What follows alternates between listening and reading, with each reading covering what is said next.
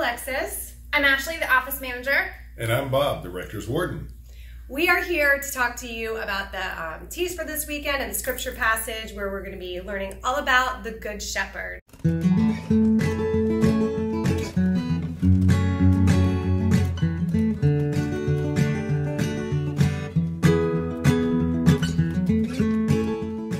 Bob, what is the Good Shepherd to you? The Good Shepherd for me knows his sheep, knows them very well. But more importantly, the sheep know him. Yes, they do. What about you, Ashley? Protecting the flock. Yeah, protecting the flock. So the Good Shepherd can mean a lot of things to a lot of us. This past week, we've had our staff retreat. Here we're at the Grace Place. You can see we're right outside of Noah's Ark in their nursery and classroom here. It's pretty awesome.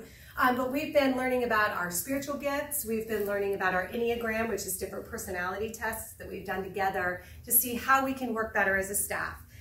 Because some of us have strengths and some of us have weaknesses, and how do we have those gaps and fill them in like the body of Christ and be able to work together? So some of us actually had shepherding as our strengths. I know Father Christian did. I think you did. Shepherding. I did. Actually, that might have been one that we all had.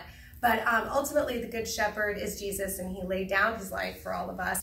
So be thinking about that this weekend as you're spending time with your families, talking to your kids and your spouses about what the Good Shepherd means to you and how you can be a good shepherd in your life. Bye! Bye!